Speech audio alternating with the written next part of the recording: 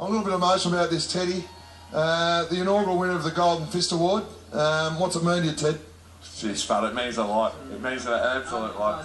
I think I knew it meant a lot when Joe Watson won the Brownlow, and he contacted me and said, "If you win the Golden Fist, can we swap?" What about the Premiership days yesterday? I read the lips of the little Auskicker that give you the medal. What did he say? It's actually true. I went up onto that stage and put my head down, and the young kid, he gave me the medal, and he goes, "Yeah, and I reckon you're a chance to get the Golden Fist too." I actually had a bit of a laugh.